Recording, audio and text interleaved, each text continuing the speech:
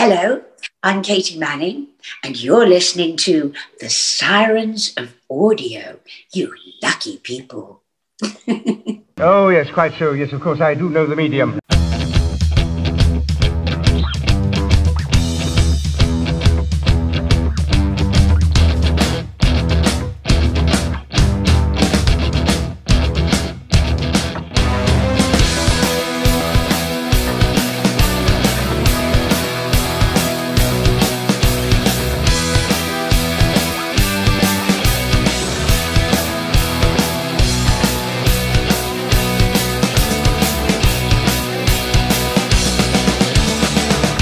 G'day audiophiles, you're listening to the Sirens of Audio, the podcast that explores the universe of Doctor Who in the audio medium. My name's Dwayne.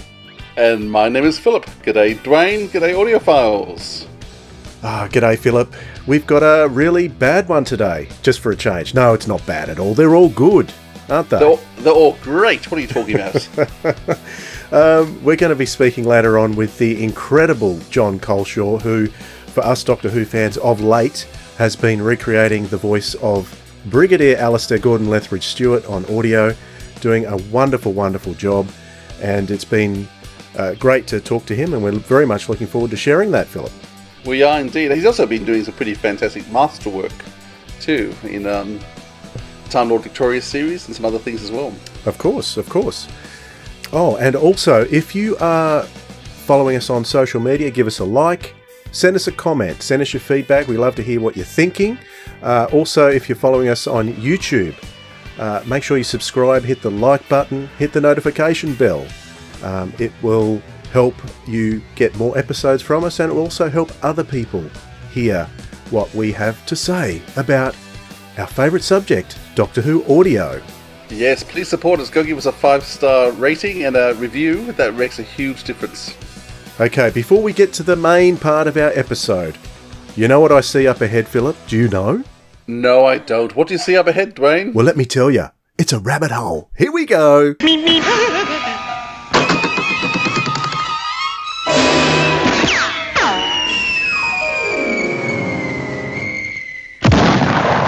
Right, here we are, Philip.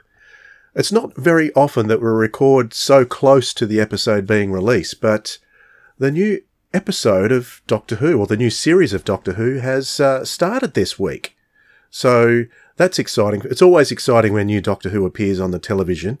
And it got me thinking, because throughout the history of Doctor Who, there are paths that it goes that you're not too happy with or you weren't expecting. And that's certainly been the case for me.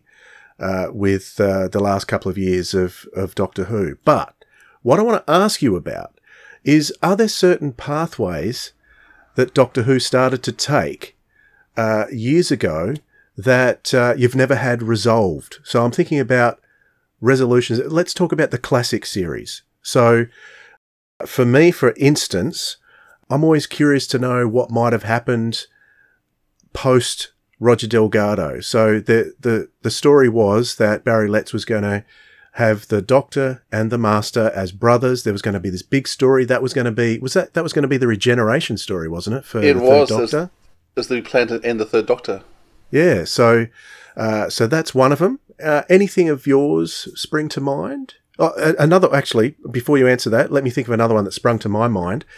I was very excited in season 25 when Silver Nemesis finished with Doctor Who, who are you? And how old was I at the time? I was in my early to mid-teens, so yes, I was very interested in where they were going to go with this scenario. Are we finally going to find out all the details of where the Doctor came from? So I was excited about that too. What about yourself, Philip? Well, I was always curious in terms of the whole Paul McGann era, that had the movie been more popular and a series been commissioned, what would the first season look like? What would a season of Paul McGann have been? Because, that itself would have been very interesting to see what the show would have become at that point. And of course, that would have taken us down a very different route. We wouldn't be where we are now had that been successful. Because they were talking of redesigning the Daleks and everything, weren't they? Yeah, they were. Total redesign. So Spider Daleks, is that when the Spider Daleks were? No, that was the Dark Dimensions, I think. Okay, that was a bit earlier. Yes, the Dark Dimensions was for the 30th anniversary, wasn't it? Yes. See, there's another one too. So we've got the Dark Dimension, which was never made. So that could have been interesting to see on television as well, as opposed to the other thing that we got. Yes, which I still think is a lot of fun, and I don't mind it. It's okay. Another part is interesting. I would have loved to see was because John Nathan Turner was really keen to bring back either Sarah Jane Smith or Leela for the Tom Baker regeneration into Peter Davison, and bring back an established one to help transition over. I'd be fascinated to know what it would have been like had Leela rejoined the TARDIS, or had Sarah Jane rejoined the TARDIS for a couple of seasons, or a few episodes anyway. And I guess they wouldn't have brought in Janet Fielding, so we would have lost her.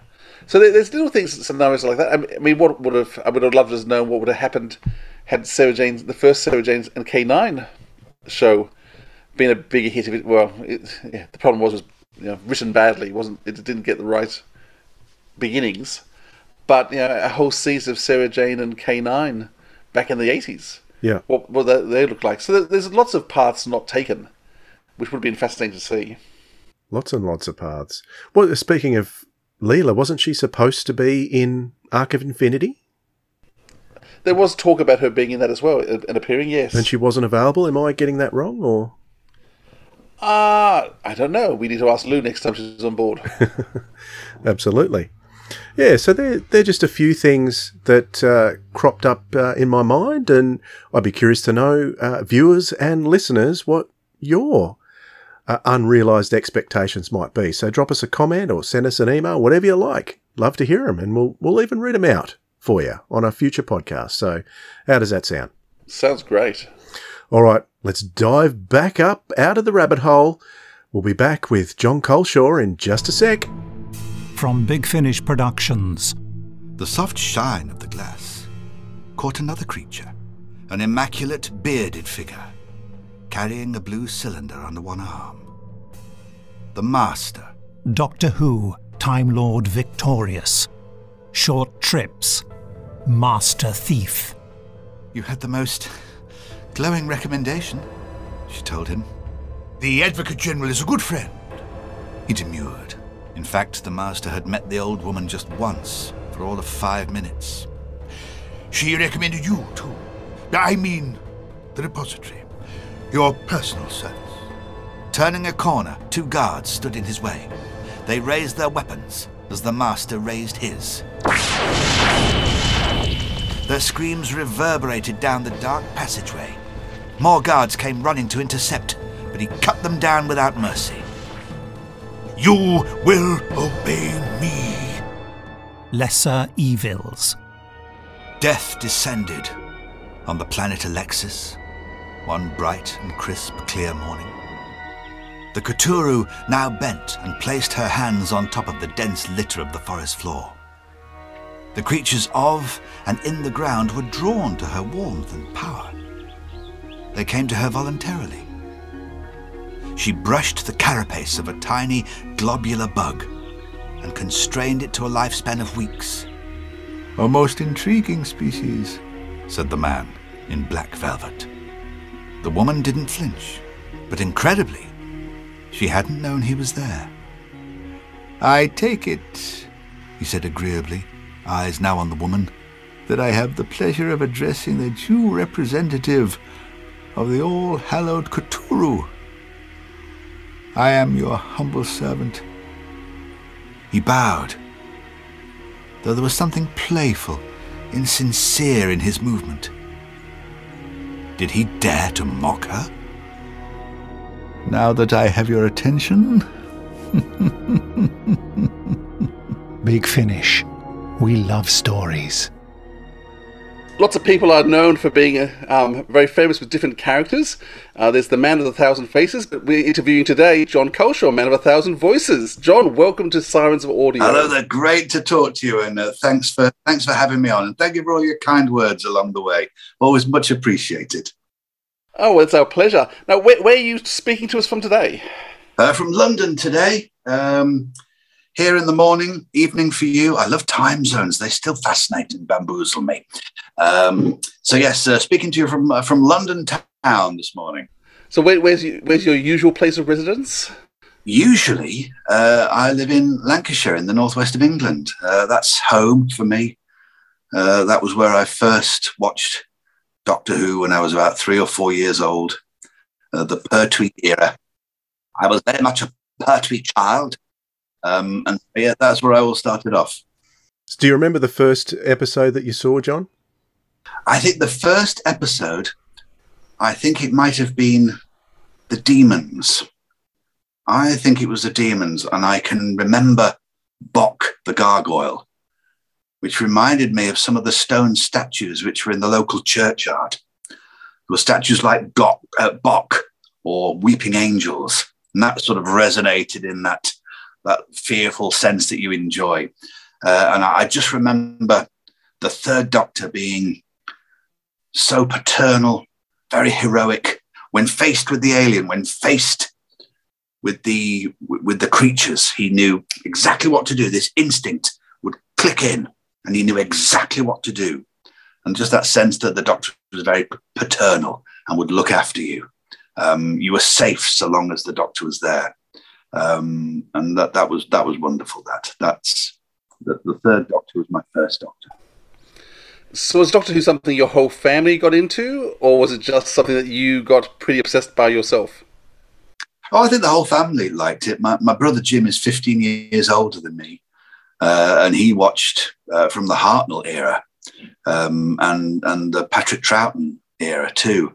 So I would ask him about what it was like then, and he would tell me about these other worlds of Doctor Who that I hadn't experienced yet because I wasn't old enough. And we'd watch the Third Doctor episodes together.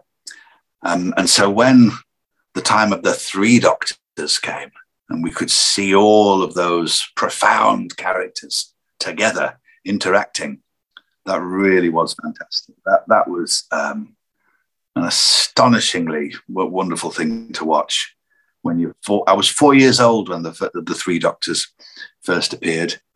And it's one of those stories I always re-watch over and over and over again. I've got about 5 or 6 that I watch over and over and over, and always will, I think.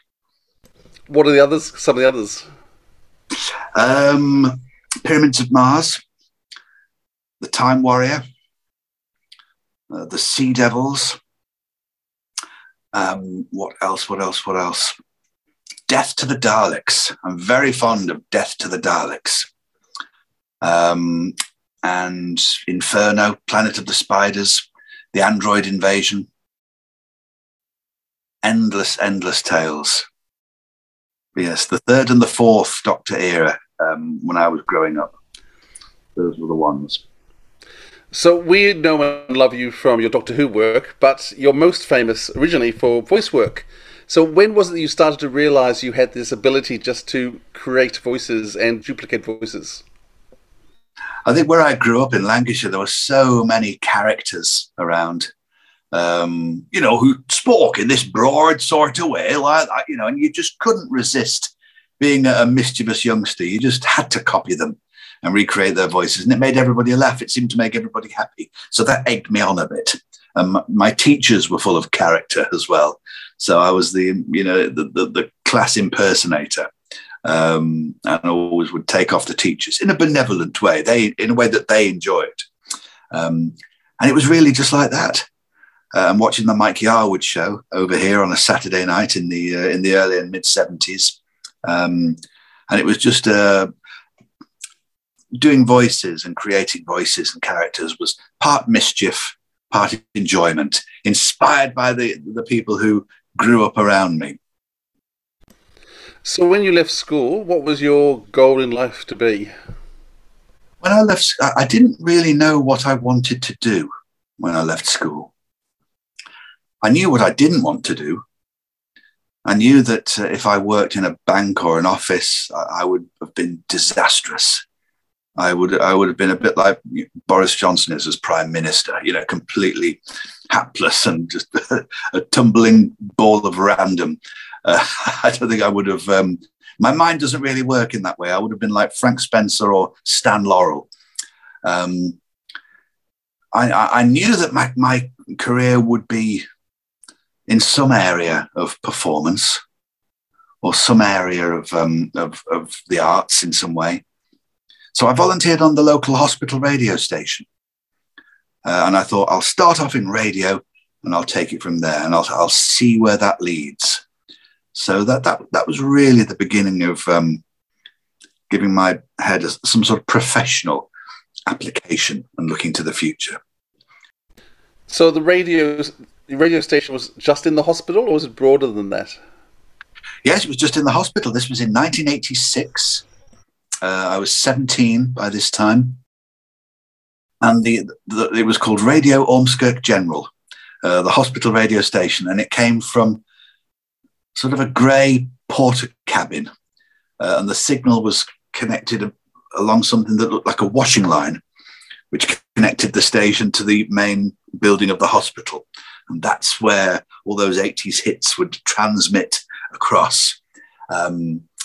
And yeah, that was it. It was a grey box. It was like a sort of building you might have seen in the alternative universe in Inferno.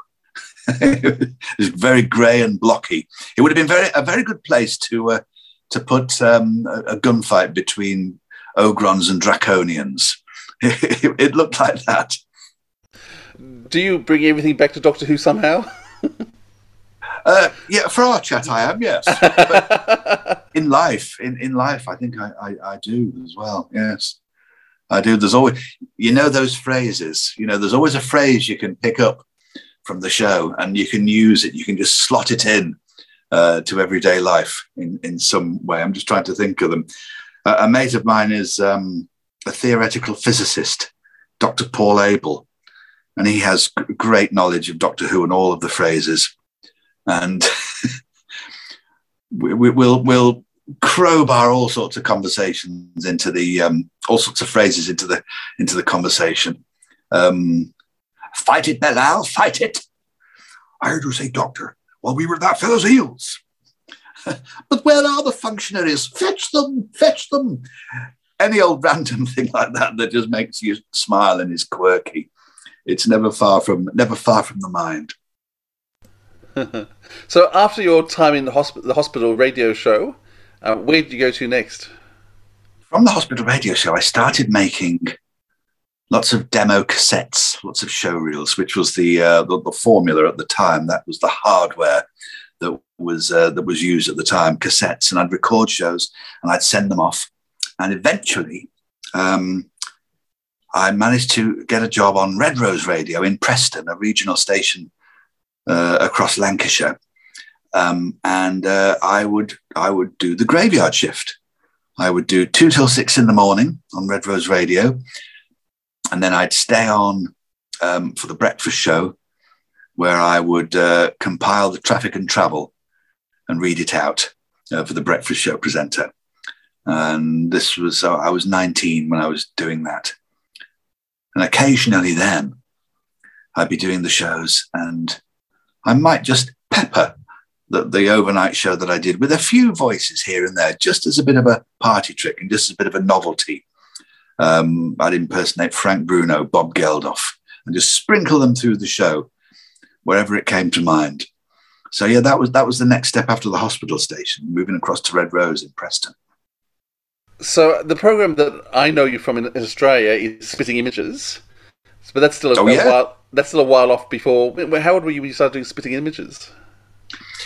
Yes, that was when I was 23, 1994. That was, yes, Spitting Image. I would travel to London twice a week. You'd do the non-topical jokes and sketches on the Tuesday, and the more topical ones you'd do on the Friday, and they would be made ready for the Sunday show. And if something really topical happened, if some news broke on Sunday, occasionally you would do a quick sketch just then to cover it. Yeah, that was my first job on television, Spitting Image, when I was 23. And once again, I sent in, just like I had for the radio stations, I sent in a cassette. And it all started, I was working at Viking Radio in Hull in East Yorkshire. And I interviewed the great Lenny Henry, who was doing a show at the Whole New Theatre. And I interviewed him about that. And we just got talking about voices, and he went into his wonderful array of characters. And we were sort of like playing about on the air. And he said to me, he said, right, record some of these voices you're doing and send them into Spitting Image. They're always looking for people. So it was on Lenny's advice. And so I sent some material in. And at the time that Steve Coogan moved on from the show, it left a gap. And so that was when myself and Alistair McGowan joined the show. And yes, I was 23 at the time. Yeah. Spitting Image. It was a great way of finding out what was going on in the news. Not watching the news, just listen to the Spitting Image sketches. It was probably better than the news in some ways. Exceedingly. So you have this amazing array of voices. I mean, goodness knows, do you know how many voices you have? Have you ever counted them? Sometimes you count them. You perhaps use 50 topical ones at any one time. But if you were to count up everyone that went in every which direction, I don't know. I think some impersonators say it runs into hundreds, maybe about 350, something like that. If you counted them all up, including, your Uncle Brian, Wurzel Gummidge, any which way you'd wish to go, you could end up at a figure like that, I suppose. So what do you think it is that gives you the skill to do this? Is it an ear thing? Is it how do you create a voice? It's very mysterious. It's quite hard to explain. A lot of it is just instinctive, I think. A lot of it is just a sense of knowing when you're getting close to the tone of the voice, but also the essence of the person. What you see and hear is almost the last thing you do. The main chunk of it is just about the energy of that person, so that you just capture their spirit and their drive and everything that's identifiable about them, and then just add on the top coat of the voice, sounding as it should be, and hopefully you get there. And then the more you do it, the more it runs in, the more it becomes smooth and established, and that's where you want to get to with those characters. So, do you know how you do it, or is it just instinct for you? You can feel when the instinct is starting to work, but to get there, what you have to do first is lots of listening, lots of watching of YouTube clips, and just don't really go into a scrutinizing mode. First of all, just watch and watch and watch and see what washes over you, see what sticks to your instinct. And then there's a stage after that, a bit like learning a new language, listen, repeat, listen, repeat. And then you can try it out on some friends, maybe drop in the odd catchphrase here and there, see if they react.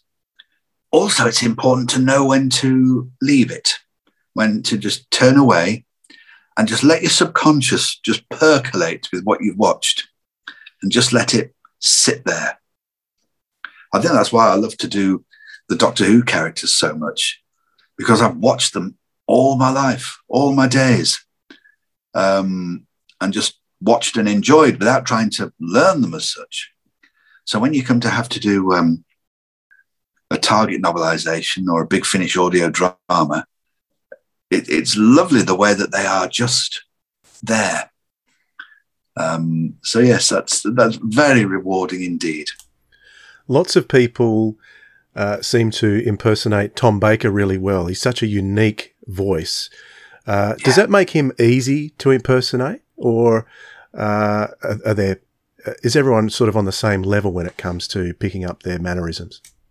I think he's so distinctive, so powerful, and that eccentricity, that amazing eccentricity that you hear, and those wide eyes and that great velvety boom. I find it very interesting when Tom is talking as an actor and talking about many plays he's done and people he's worked with. Yes, Hedda Gardner. Oh, there's just something so joyful to relish in with that. And whenever anybody impersonates Tom Baker, you find there's always that power there. There's always that great eccentricity. there's always that sense of any words that you say in that voice, it will just sound marvelous. Any word, the sirens of audio. You see, it just gives that wonderful velvety boom. Anyone who impersonates Tom will have that sense of power at the heart of it, power and eccentricity. You just seem to switch into a voice immediately. No, how much practice do you do to get a voice? So, I mean, Tom, you've been doing for years. That's probably the first voice I would have heard you do. But how long does it take you to perfect a new voice? It might, if you're learning a topical character for a show like Dead Ringers or something like that, you might just watch, and perhaps 2 or 3 days will get you started. And you'll be able to deliver it for a topical sketch. But the more you do, after 2 weeks, it'll be really settled in there, like a comfortable pair of shoes that you've been walking around in a bit, and it starts to feel more natural.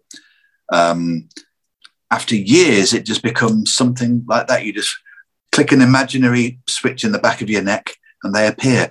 See that person in your mind's eye, and they just appear. And characters like Tom Baker are very much like that. Just click like that. Whenever I take on the voice of Jon Pertwee, I can remember now he has a very sharp resonance. I cross the void beyond the mind, and no syllable is wasted. There's that great warmth. I think one's body language becomes very much stronger, very more elegant, very more poised. And they're just so magical. You just see them in the mind's eye, and the tone of voice follows. I think one of the master classes of audio books you did was The Five Doctors. That reading was extraordinary, and it just captured me the whole time. Because I mean, I love the show. It's one of those, one of the ones I always go to because it's just feel warm.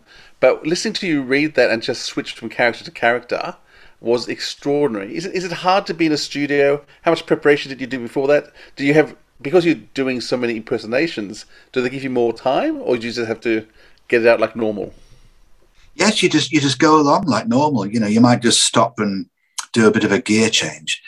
I recorded that, I think it was 2016, 2017. I listen back to it now, and there's certain voices that are more settled in now because I've done them more often. I'd love to give it another go. A software update sort of a thing. But they give you the text a good few months before or a good few weeks before, and you just read through, you annotate it, you mark out where all the characters are, and you get familiar with the written word. You get familiar with the phrasing and so on. So you're not reading it fresh, brand new for the first time. You know the flow of the words. Terence Dicks's writing is beautiful to deliver in an audio way, because Terence Dicks had this wonderful gift and instinct for just encapsulating the meaning and just bringing it so vividly to life with the most beautiful economy of words. So just incredible for that. And to walk through this amazing story that I watched that live as it went out for the first time in 1983. And that's another story that I go back to time and time again. And just to bring it to life, the chance to live it yourself. I can see the Brigadier walking along. With the second Doctor, yes, we never did bother much about rules, not as I remember. Great balls of fire. All the phrases that, don't look down. Judge Jeffries, definitely Newton. There's no limit to Isaac's genius. Sorry, mustache. They're all there. And to walk through them is a wonderful thing. I consider myself very lucky to have had the chance to do that. The voice that blew me away with your reading of The Five Doctors was the Anthony Ainley master. Very, very. It was. I had to do a double take because it was that good. So when you recently did the Terror of the Master, or the Masterful you're in, wasn't it? So how difficult was Ainley to do, and that must have been a joy for you as well. Oh, I couldn't believe it when I had the chance to do that one. Brilliantly written by Trevor Baxendale, who knows and loves that Third Doctor unit era so well. And it really did feel, I think, like a story that would have occurred somewhere between the Green Death and the Time Warrior. And it's very interesting in those stories, the sort of the differences between those masters, the Delgado master and the Anthony Ainley master. And I always say that the Roger Delgado master has an ominous sense of brooding, I call it. And the mouth shape, it's very triangular. I am the master. You will obey me. Obey me. It takes it into this triangular thing. Whereas the Ainley master, Anthony Ainley's portrayal, has an elegant malevolence, is how I like to describe that. And rather than being triangular like the Delgado master, it's sort of, the shape of the mouth goes over here. One of my predecessors. You can get me into the zone. There's those lovely mouth shapes that go on. And that's a lovely difference between them. I always found it fantastic to see the Anthony Ainley master with the Third Doctor. That was fantastic, given what we know and love about the relationship between the Doctor and the Master, particularly in the Pertwee era. To see Anthony Ainley and Jon Pertwee together. That's why I might have known you'd be behind all this. For once, I'm here to help you. You help me. I've never heard such arrant nonsense. Just really delicious stuff, isn't it? Really delicious. So yeah, the difference between the two masters, different wavelengths of evil. Delicious stuff. Brilliant. Now, you first came to Big Finish in 2006 for the Kingmaker. There was a role for Tom Baker. At that stage, Tom Baker wasn't interested in working for Big Finish. So how did you first join Big Finish? Well, that story, The Kingmaker, was written by a great pal of mine, Nev Fountain, who is one of the Dead Ringers writers. He's a brilliant comedy and satire writer. And he and his writing partner, Tom Jameson, who's from Australia, they write such a huge amount of the show and always have done in its 22-year history. And Nev is a fellow Doctor Who fan, and he'd written this story, The Kingmaker, and there was this section where the Fifth Doctor hears a recording of that he's made, but during the time of his fourth self. So that just needed recreating and doing. And so, yeah, that was my first Big Finish story. And then I returned to Big Finish quite a few years later, just the way it played out. I think it was 2016 when I went back, because a great friend of mine is Sylvester McCoy. And we very often will meet up and have a Monday night curry. And Sylvester said, why don't you come and do some Big Finish stories? And he put a word in for me. He said, why don't you come and do a few more? I said, well, I'd love to. Absolutely love to. And I remember Sylvester came to give me a lift to the studios. And it was extraordinary because he came along in this rather quirky car that he had at the time.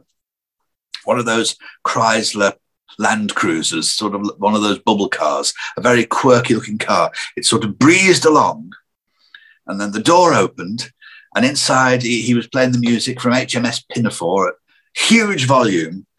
And they said, good morning, get in. And off we went. And it was like being scooped up by the Doctor himself and taken off on an adventure. And that was when I went back to Big Finish and started doing some more stories with them. Yep, that was the You Are the Doctor in 2015. You then did some Avengers as well. Yes. But then after that, you came back and actually got to work with Tom Baker on the Genesis Chamber. What was it like being in the same room as Tom? Did he know who you were and that you'd spend so much time ringing up pretending to be him? Oh, yes. He did. There was one time when I phoned him as him, which appealed to his quirky sense of humour. It was all about, yes, sorry to cross my own timeline, but I'm in grave danger. Really? Oh, God. Yes. K9 has been caught fouling the pavement. Oh, dear, and somebody tripped on the ball bearings. Riffing like that. And we'd recorded a sketch for a show I did called Alter Ego, where I interviewed Tom as Tom, in makeup as him. Although I looked quite Pertweean talking to Tom, but that was wonderful. A sketch called Alter Ego. There's a YouTube clip of that. Let's face it, Tom, we've got the best voice in the world, haven't we? No, we have. Such is the rich fruitiness of our sumptuous tones that we can say any word whatsoever and it will sound magnificent. Go on, then. Here's some we might want to try. Norris McQuirter. Hamilton Academicus. Horsemeat Hippo Burger. Zippity Doodah. Romana. I married her, you know. Yes, I remember. Yes, of course, you were there. Well, yes, 1980. Was it really? Yes. We were happy.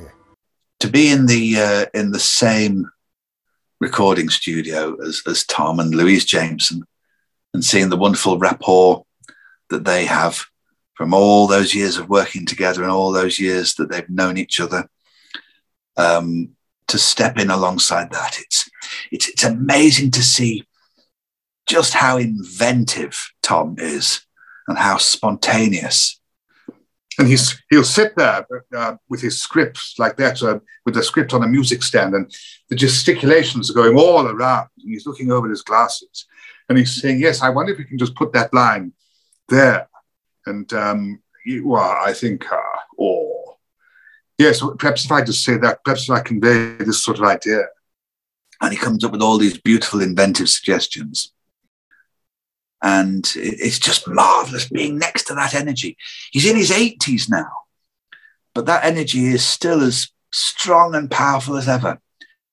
And the anecdotes that he tells in the green room between scenes or over the lunch break, the anecdotes are hilarious and outrageous, and just so only he could tell them. Only he could tell them. Yes, I was a monk, you know. I had a love affair with God. I was a monk for a time. Occasionally, nuns would come to visit us. And not in that way, of course. No, just for spiritual enlightenment, you understand. And one very kind nun, she had an egg, an owl egg, and she incubated it between her bosom. Yes, and then the owl hatched out and was convinced that the nun was its mother. Yes, beautiful, the cycles of nature. And he just tells these stories. I can't think of anyone else who could tell a story like that and make it sound plausible. And another really charming thing is when John Leeson is in, providing the voice of K9. And once again, just to see that the great friendship and the rapport that Tom and John Leeson have with each other. They've known each other all these years, and they chat with such a happiness and a relaxation. Same again, Philip Hinchcliffe was there at that time. It was great being in his company. The fellow who produced Pyramids of Mars, Talons of Wan Chiang. And he still has that great sense of observation and control over the story, and that instinct of a producer. Once again, the great friendship and chat that they all have, just friends reunited. This was all in the 70s, but the moment they're all back together in the same room, click, and they just pick up where they left off. It's ever present, and it's I just stay quiet and sit back and enjoy. And it's a really lovely thing. Now, the first sort of companion or main character you asked to come back and play extensively was Kamelion. You did a trilogy of Kamelion plays. Yeah. Where did you find your inner... Was it Gerald Flood? Where you finding your inner Gerald Flood? You were doing a lot of voices for him. What was it like coming back and working with that TARDIS crew? Once again, fantastic. The sense of friendship, it's just so instantly there with Peter Davison and Janet Fielding and Mark Strickson. It's just the gang back together, and their sense of friendship is just so wonderful. That energy of people who've known each other for years and been great friends for years, that just makes it a joy to begin with. But Kamelion, what a fascinating character. Of course, he was bound by the 80s. There's only so much you can do with the 1980s gear levers and a car battery. And I did watch The King's Demons just to get a sense of where Kamelion's voice was in that mode, where he was channeling the character of the king, brilliantly brought to life by Gerald Flood. That wonderful medieval swirl that he had for that. And it was good to start it with that, I think. And then I think Kamelion being the robot that he is and the settings, I thought the voice would probably eventually work its way back to some sort of default position, ready to morph into the next character that comes along. And looking at that face of Kamelion, a very benevolent face, there's a sort of an innocent expression and that jerky movement that you could imagine like somebody doing 80s robotics. To me, that said, this kind of electronic voice, something quite benevolent, but speaking in as if it has been programmed. But the programming is there and has been for many years. Just make it robotic like that, robotic but benevolent. That's the sort of default setting for Kamelion, I think. And those great stories that explored his background and showed his planet. And Big Finish is so wonderful at providing the backstory to these characters that we haven't seen up to now. The chance that they have to do that. And Kamelion was a fabulous character to do that with. That's your home planet. Yes. It is known as Kamelion. Coming soon from Big Finish Productions, Doctor Who, The Kamelion Empire. It must have been abandoned centuries ago. It's overgrown with weeds and vines and... whatever this is. Some sort of lichen.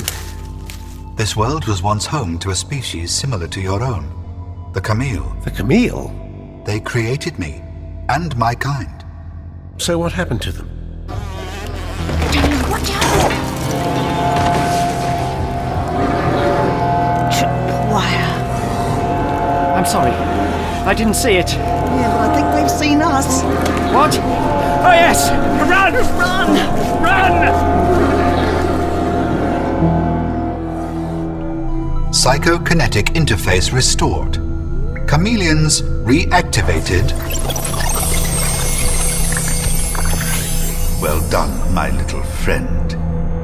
You answered our call and restored us to life. Big Finish. We love stories. What was it like being in the studio with Katie? She was another person from your childhood Doctor Who as well. That must have been thrilling for you. Yeah, she's amazing. She's one of the most positive people on earth. She really is. She's such a bright light, and just adorable to be around. An incandescent, lovable energy, and quite brilliant and so generous. And I remember watching the Third Doctor era when I was 4 and 5, that sort of age, 6.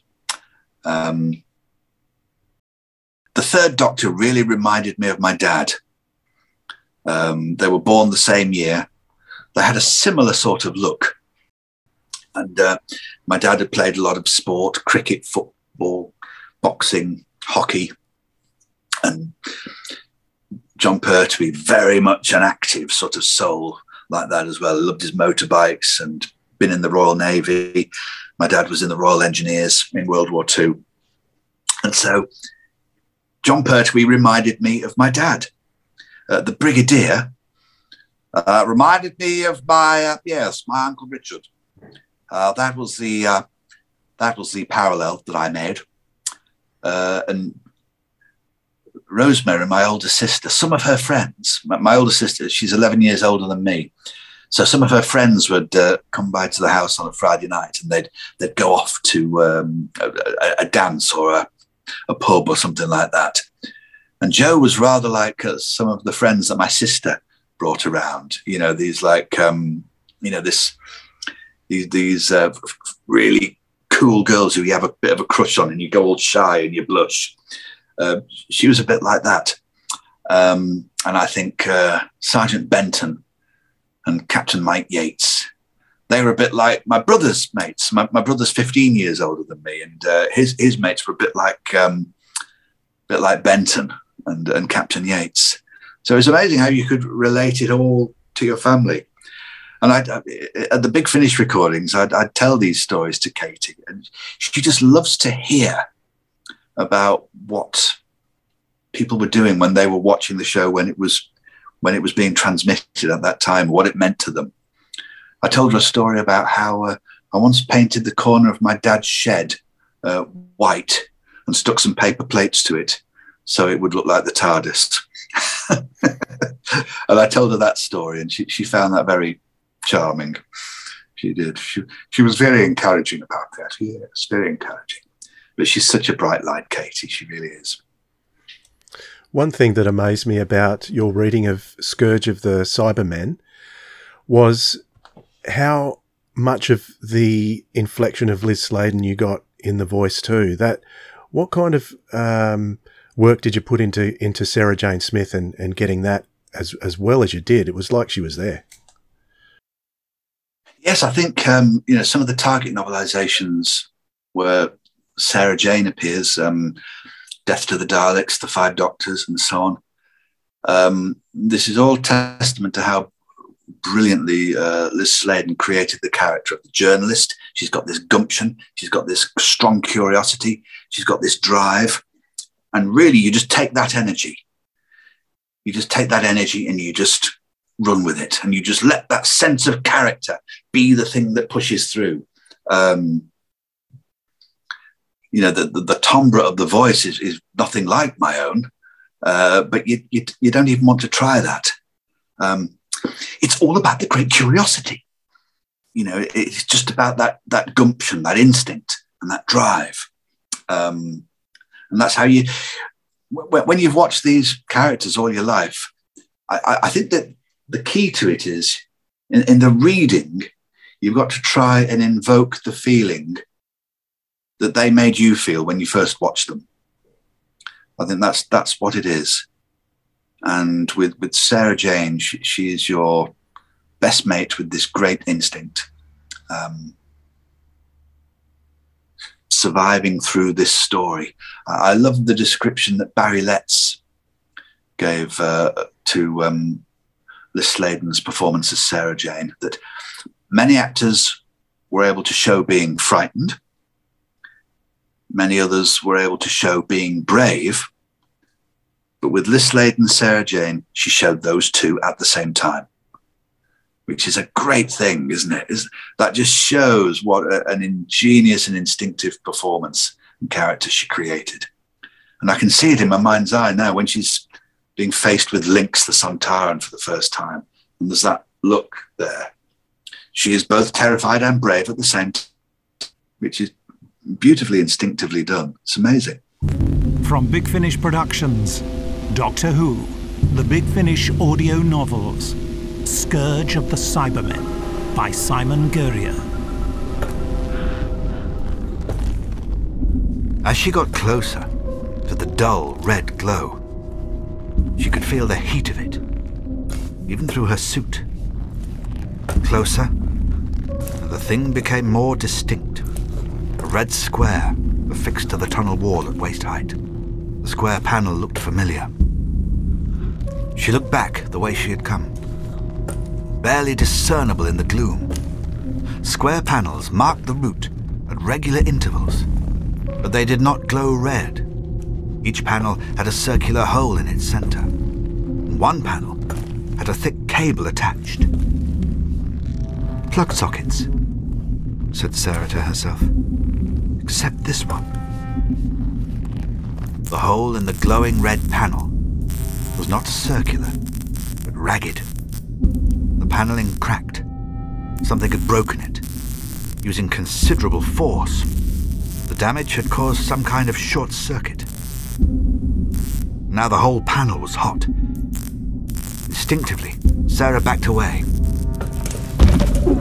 Fell over something bulky. For a moment, she lay stunned on her back on the hard metal grill. Idiot. More embarrassed than bruised, she sat up.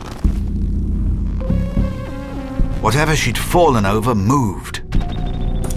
Startled, Sarah scampered quickly back, pressing herself against the curved tunnel wall. The thing in the dark huffed and floundered. In the warm red glow from the panel, she couldn't quite see. She would have to get nearer.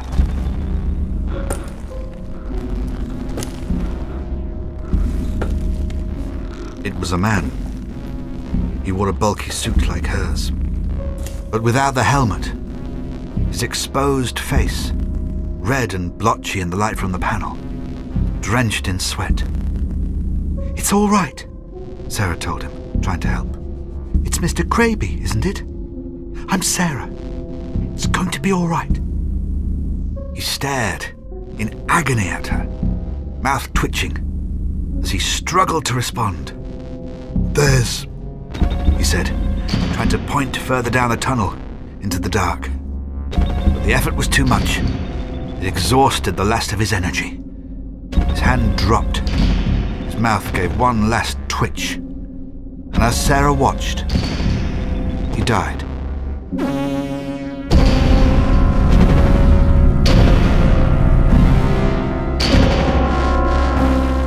There was a release almost a year ago now called The Grey Man of the Mountain, where you were playing the Brigadier post-Battlefield. And I swear I noticed that you've put effort into making the Brigadier that older Brigadier. So you're not doing the same voice throughout the history. You're putting a lot of effort into his actual age as well. Yeah, yes, exactly, because it changed so distinctly over time. The pomp and full speed of the Third Doctor's era, where the Brigadier is younger there, perhaps 42, something like that, and I'm very much at full speed. No, I do not propose to ignore the matter. I'm putting my best man onto it. I was just about to brief him when you rang, and that rivalry with the Doctor, they're very much thrown together, and that's famous spark. But that does mellow as time goes on. When we see him back in the time of Mordrin and the Five Doctors, there's already that sense of being retired there, pouring a glass of whiskey at the chance of re-meeting old friends. There's more of a reflective side there. There's a sense of all of those years of service, and a sense of just sitting back and allowing. I think he sits back and he'll allow himself a little bit of calmness, because no one deserves it more. And then once again, past the battlefield time, the Brigadier's relationship with the Seventh Doctor is, they're such great friends of many, many years by this stage. So it's much more mellow. And by this time, I think it's very interesting what's happened to the Brigadier. He has seen so many of the enemies, and he has seen so many profoundly unusual things. Yes, that mind is open, and there's this sense of wisdom that has come in, and even more comes a number of unusual things that I have. We know it's wise to always keep an open mind. And I love how we see that change. The Brigadier matures like a fine whiskey over the decades. And it's just gorgeous. From Big Finish Productions, Doctor Who, the Grey Man of the Mountain. So, what are you doing in this exciting part of the world? Ben McDooey. The mountain? Rumoured to be haunted. 5 people have come down that mountain in the past month. Panicked and delusional. It's still following us. There's a shadow in the mist. Don't look back. 2 more have gone missing. Mountain rescue can't find them. Whatever's on that mountain can kill. We can't see through the mist, so we imagine what's out there, what's watching us, what's waiting for us to make the wrong step. If something happens out there, there's no one to help you. You know what we heard. You haven't seen it yet. You can still get away. Where is it? I can't see anything. Help! Whatever you do, don't look at their faces. You made your choice.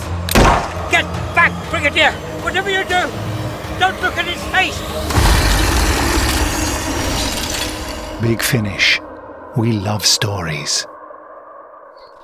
Now, a couple of weeks ago, the latest Third Doctor adventures were released, and you were starring in an episode called The Devil's Hoofprint by Robert Valentine. Now, in that, the Brigadier actually gets a good slice of the action because he gets left to the present with his own storyline, where the Doctor goes back to the past with a separate storyline.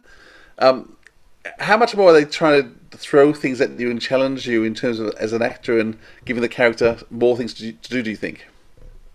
Yes, I think this is the instinct of the writers and Nick Briggs and David Richardson and everybody,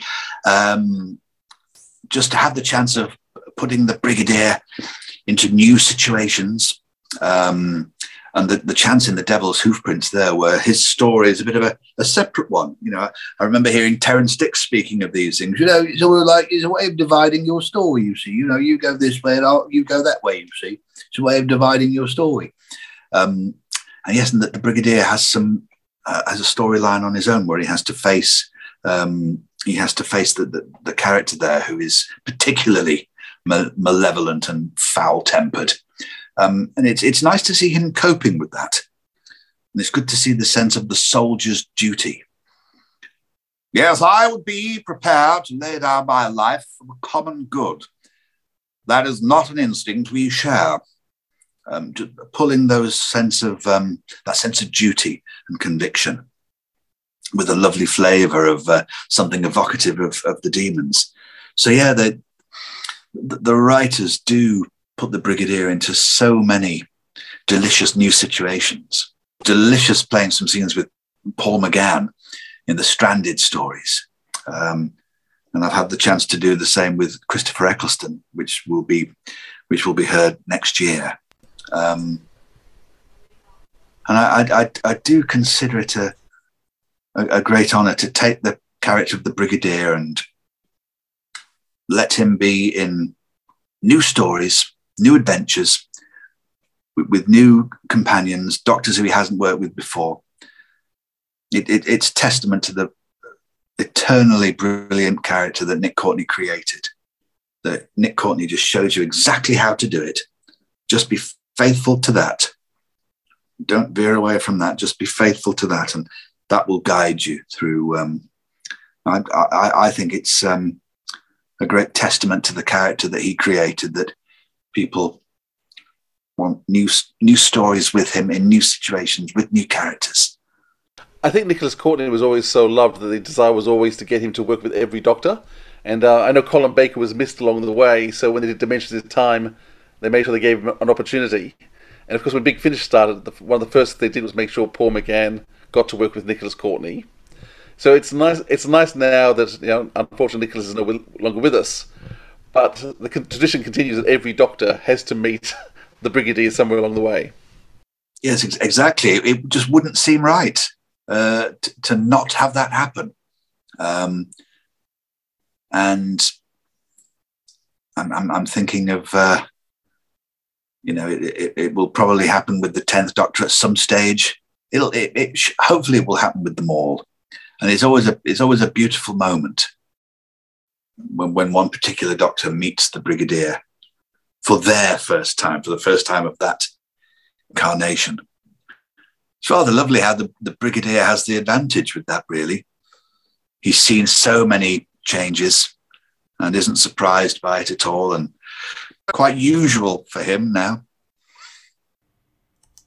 I have to ask, is there ever any rivalry between yourself and Tim in the Third Doctor sessions? Do you ever have a Third Doctor face-off? we do often compare the things that we've noticed, but there's not any rivalry or anything like that. He's a great mate, is Tim, and we've got a great rapport, and he's so mischievous and hilarious. The Third Doctor is a character that I love to do. You know, in the audio novels, Scourge of the Cybermen and Terror of the Master and all the Target novelizations, it's one that I love to do, but it's also one that I love to hear done.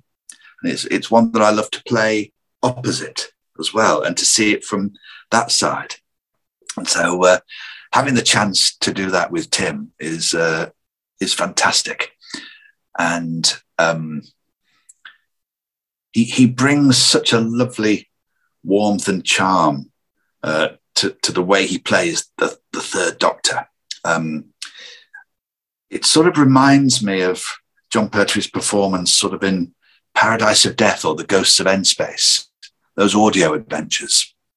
And I think a testament to Tim's Third Doctor is in the anniversary story a few years ago, The Sacrifice of Joe Grant, that was part of that anniversary series. And in that story, Tim's Third Doctor shows up quite unexpectedly. Sort of, hello, Joe. He does it in that sort of way. And when I first heard him, when I heard Tim's Third Doctor appear in that story, I was glad to see him. I was glad to hear it. I felt my soul was warmed. And I thought, yeah, that's why it's good, you see. That's why it's good.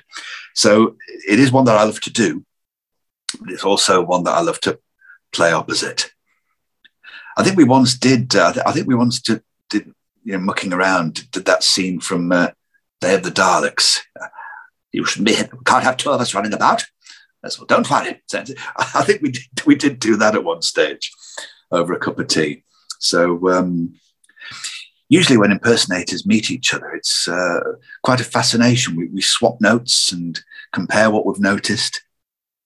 And it's always different. Interpretations are always different, which is one of the fascinating things about it, I think. So this morning I've been listening to you with River Song and Alex Kingston. So what's it like blending the new show with the old show? Once again, it's one of the most fascinating things to put the two worlds together. And Alex Kingston has a great energy about her. And at the Soundhouse Studios, and just being opposite her, just watching her perform these lines and just bring it to life off the page, was fantastic. She's such a positive energy. And to put the Brigadier with her, especially at this stage, where he has this sense of, I'm sorry, but who are you? And there is this, there's a curiosity there, and you can sense River Song's characters just having fun being back in this era, knowing how she'll be making them think, really making them be surprised. And you can just, she brings an energy of relishing that sort of feeling. And the lovely thing about River Song's character, I think, we remember that speech that the 10th Doctor gave, where we were hearing more about the sadness that you would feel if you're a Time Lord. Your companions, the people you know and love, they come and go. You live forever, but your companions, they fade and they die and they go. And what a curse for a Time Lord. That's probably a Time Lord's amongst their greatest sadnesses. So it's good for the Doctor that here is one companion who is more constant and who does stay by his side over a much longer time. It's a comfort for the Doctor, which it's nice to know that's there for the Doctor. How have you found working in lockdown compared to working in studio? There's many more remote recordings. Yes, what I've always done, Sarah Jane, improvise. We just had to improvise a lot more. Remote recordings, and I don't know, it was good to just pause a little more and just slow down a bit and just see what you can learn from it, see how you can grow from it. Just a chance to let your generosity take flight and be as positive as you can. But yes, remote recording and dealing with glitches and pauses and trying not to be thrown by them. It's just something we've all got used to. We've normalized what we have to do. Sort of makes you feel about how communications might be when Mars has been colonized and there's and there are people living on Mars, and the times when you have to talk back to planet Earth. It'll probably be like the Zoom calls of today. Now, I can see you've got a lot more in the can already, because already announced his Stranded episodes. There's, assuming more robots to come. We didn't talk about the robots along the way, but you've been playing a lot of important roles in robots. You've got Christopher Eccleston coming up. So, aside from all your Big Finish work that you're still obviously doing, what else is in store for you? Well, we've got... we're doing our Dead Ringers topical comedy Christmas shows in a few weeks' time. I'm doing a stage play in Scotland in the first part of next year, where I'm playing the talent show host, Huey Green. It's your last chance to dance in that sort of Canadian game show accent. So I'm doing that. Also, yes, I seem to have created a Christmas record, which a record label have taken, and it seems to be a Christmas single. For many, many years, it always seemed to me there was loads of festive tunes, Band-Aid, Slade, Wizard, and all of these. But come Christmas Day evening at about 8 o'clock, they just sort of stopped and felt out of date. And I remember when I was a DJ, age 19, when I had to do cover on Red Rose Radio from Boxing Day all the way up to New Year's Eve, I thought, there isn't a festive tune that covers this period, this funny little week between Christmas and New Year. So for ages, I thought, I'm going to try and write one. And anyway, this record label type organization have taken it on, and it's got to be a Christmas record, which is slightly bizarre, but try something new, eh? So what's that called? I created a band name. The band name is Turkey Curry, because that's probably what people tend to eat between Christmas and New Year. And the title of the song is This Time in Between. This Time in Between by Turkey Curry. And as my cousin Martin, who's 84, said, I'll tell you what, it's easy to whistle. I'll give you that. There's a few traditions in Australia that we look at you guys in the UK, which we don't have at all. So the Christmas album's not a thing at all out here, but of course, it's a huge thing over there. The pantomime, we don't do pantomimes out here. So it's always fun to watch what's going on over there. I think, whoa, that's, yeah. And we see films like Love Actually, where the Christmas album becomes a major plot device. So yeah, well, good luck with your album. I hope it hits #1. Thank you. It's always good to do something random now and again, isn't it? It's certainly that, yes. I hope it'll be my version of I Cross the Void Beyond the Mind.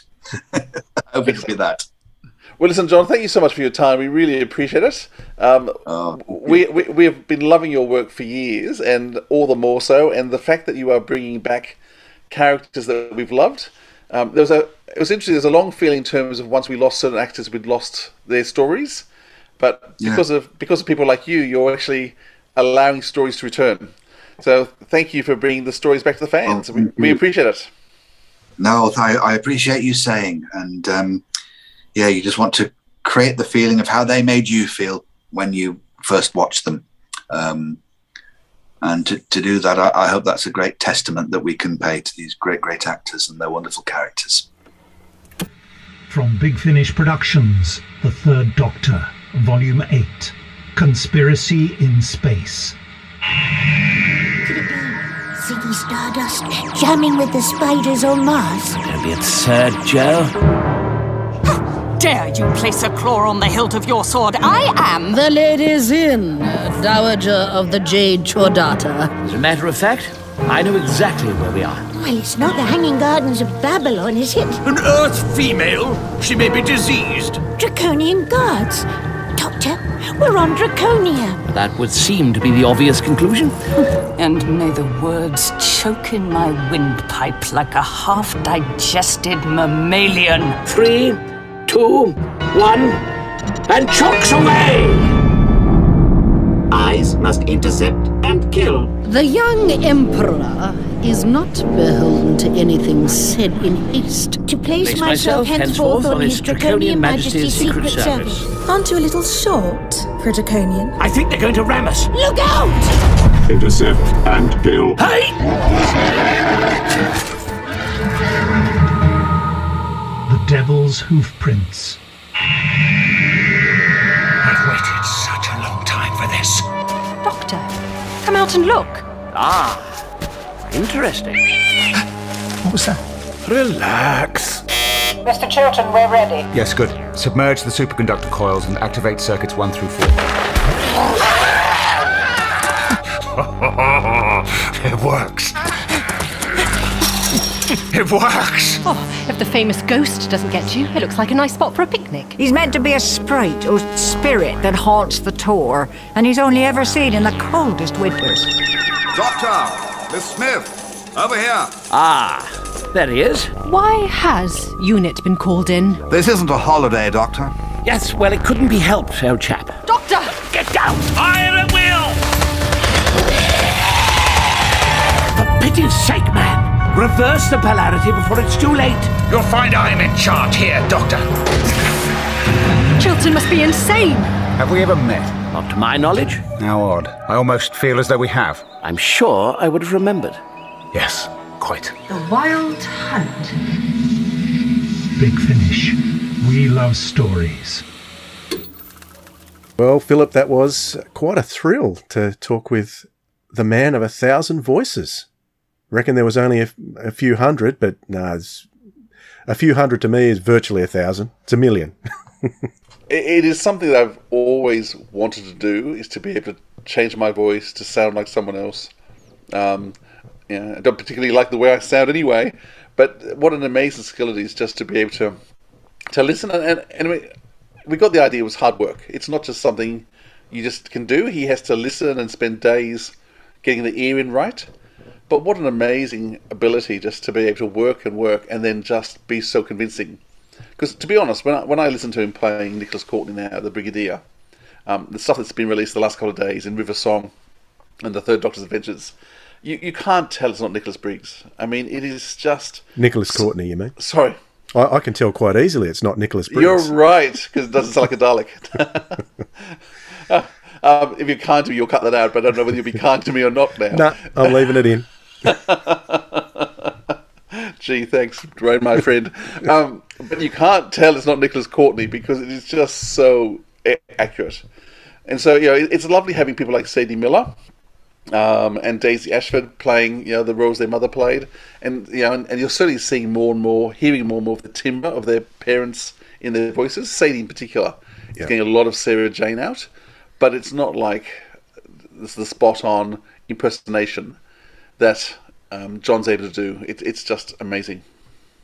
Yeah, absolutely. So those most recent releases, the Third Doctor Adventures Volume 8 and The Diary of River Song, New Recruit.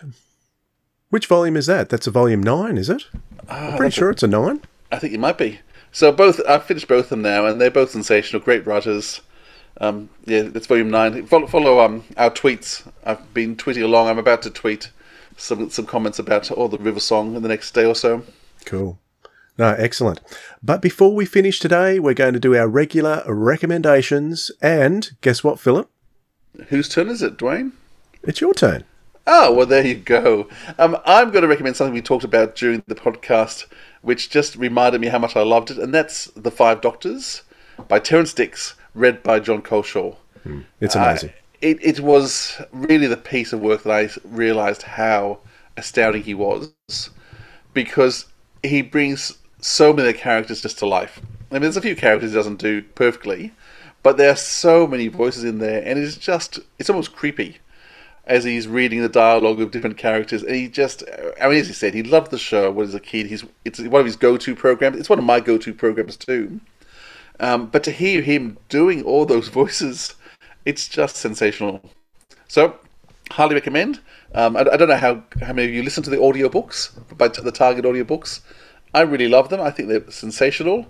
They're a good way to experience the TV episodes slightly differently. And they don't go for too much longer, because Uncle Terry didn't write, epics, let's put it that way. So, but like Jon Culshaw's just said, that he wrote in such a way, I can't remember the exact wording that she used. That she used. I can't remember the exact wording that he used. See, I edit myself, Philip, but I don't edit you. I bet you cut that out. Oh, I've got to leave it in now. Got to leave it in. So he's got this sort of shorthand way of getting those stories down in novel form, but also makes it really enjoyable for actors like Jon Culshaw to perform. And great for the listener too. And I love all their reissues that they're doing, the Target novelizations with the added music, sound effects, things like that. Really enhances the enjoyment of those classic episodes. I mean, they're doing a great job at getting us to invest in these stories over and over and over again. And I'm doing it willingly. Yeah, they do. I'm even getting my son to sit down with the novel and read along as it's being read. Okay. As, part of his reading practice and things. So yeah, great educational benefits there as well. So what about you, Dwayne? What have you been listening to? Okay, a little bit of excitement for me this week on the music scene, because one of my favourite bands of all time, after 12 years, I think 12 years by the time the album comes out, they've announced a new album next year. And this band is close to me because, like John said, his first work was in community radio. So he was working in a hospital radio station. I worked for 10 years in community radio in Hobart. It's quite a large community station, actually. But I was there for 10 years. And one of the bands I constantly promoted was a band called Porcupine Tree. You'll love them, Philip. You will. Oh, I know I will. I always do. I know you're going to listen to them as soon as we finish here tonight. I am. I'm looking up now. It's just been announced a new album's coming out next year, and a single has been released. It was released on the 1st of November, so I've been listening to it quite a lot since Monday. And it's called Harridan is the name of the single. So Porcupine, just look up Porcupine Tree on Spotify and you'll be able to see that. It's on YouTube as well. I'll put links for that in the show notes. You can check out what I'm raving about. Stephen Wilson is the man behind Porcupine Tree. That makes sense. So I have. Oh, you remember Stephen Wilson's name? Yes, you've mentioned him before. Once or twice. You have. Very big in the music scene, particularly with our mates over at Prog to Who. Well, I'm hanging out for the new ABBA release tomorrow. So the rest of the ABBA album gets released. So you have just killed my conversation. You've just killed it. You want chalk and cheese? You put ABBA and Porcupine Tree together, and that's what you'll get. But they're still both good. But I don't know why you mentioned ABBA in the same breath as PT. But anyway. All right, that's it for this time. I hope you enjoyed it. We certainly did. And we'll be back soon for another instalment of the Sirens of Audio. See you, Philip. See you, everybody. See you, everyone. Bye. This has been the Sirens of Audio, episode 81, First Impressions, with our special guest, Jon Culshaw, and your hosts, Philip Edney and Dwayne Bunny. Theme music by the Jackpot Golden Boys. Our email address is sirensofaudio@gmail.com. Be sure to subscribe to us on YouTube and your favourite podcast app. Find links to all our socials and other info at sirensofaudio.com. Now, when choosing your entertainment, beware of cheap imitations. Just go and buy some quality audio drama, you mug.